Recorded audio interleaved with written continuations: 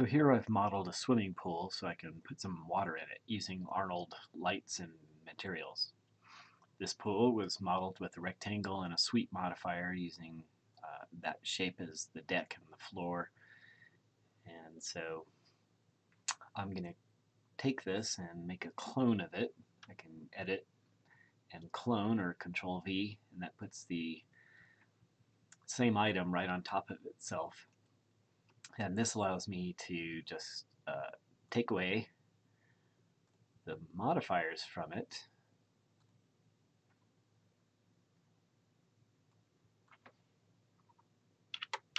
I'll name it pool water.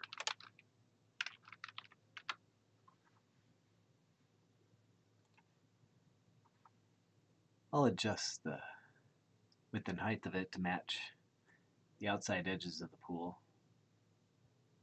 As the sweep modifier changes that slightly. And then I'll change. There we go. Lower it a little bit so it's just below the surface of the deck.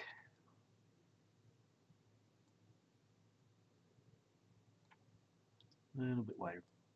Okay, and I'm going to add a garment maker modifier to it. This is a great modifier for an irregular mesh pattern, which would be good for water.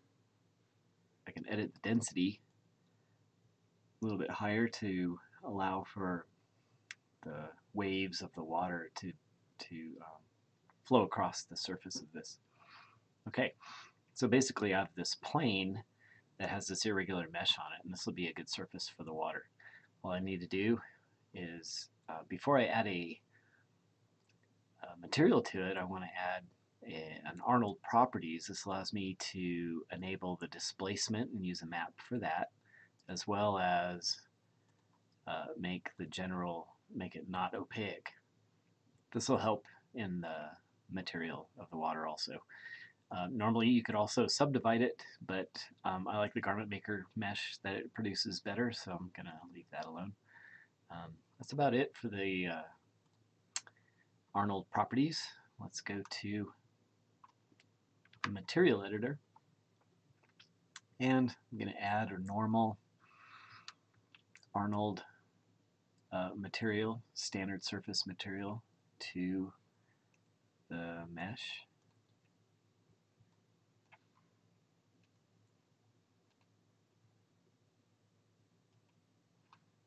I'll pull up the active shade. And I just have an Arnold light in the scene also with a sky dome. So it's a little bit bright. I'll adjust the intensity and exposure.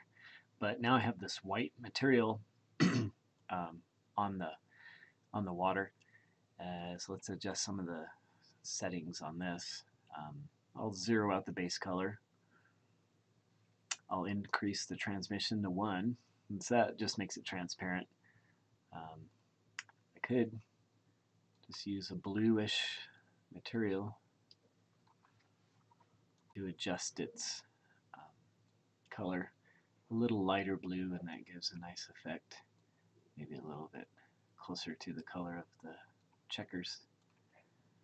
So at least I can see the tint that it gives the bottom of the pool. Well, I have no waves in it, and that's where an Arnold map would come in. Under the conversion rollout on the Arnold maps, there's a vector map. So I want to use that, and I'm going to add that to the displacement.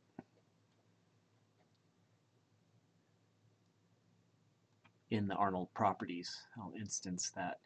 This vector map allows me to set the scale and use an image for the input. And I can use a photoshopped image of some waves or just some noise or any kind of customized kind of wave that I want. So that would be what I do next. Let's go to Maps and Arnold Maps and Texture and Image. And I can go back here. And I have a couple environments. I have this chromed kind of map that I'll try. And I'll put it to the input of the vector map. And immediately, well, I don't know about immediately, but you can see some change happen. So on the vector map, I can just change the scale up to increase the size of the waves. Let's try 5. If I don't see much happening, I can change the scale. The lower the number, the more tiles I'll get across it. So we'll try a half. So I can see some ripples coming across the water.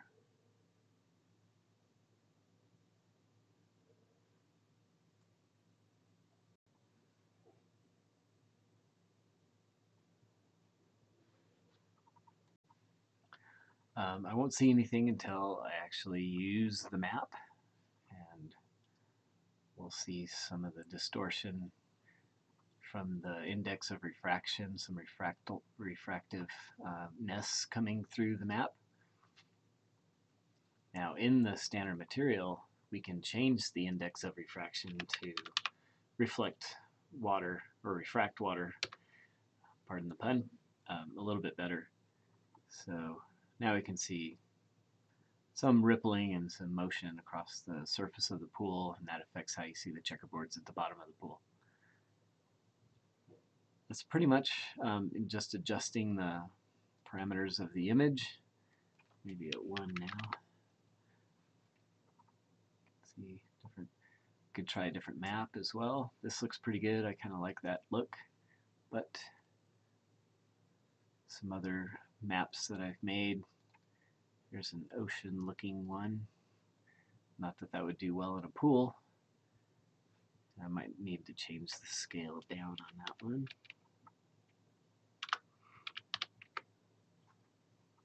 In the U and V directions, and so we can change maps and give a different look for lots of different surfaces.